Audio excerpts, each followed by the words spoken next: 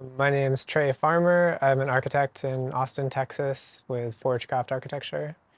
The house we're in right now is our house, and we renovated it 2 years ago. We wanted to be close to downtown as a high priority for us. We moved here from the Bay Area and both have lived in other urban environments and wanted something that was walkable, minimal car time as much as we could. We really used it as a playground and a learning experience. We certified it with Passive House. It's one of only 3 passive houses in Texas and one of only 20 passive house Source Zero projects in the country. And then because all of our loads are so low, that means that by putting battery backup with the solar panels and the efficient home, we are basically off-grid while being in an urban environment, pretty efficiently from a cost standpoint.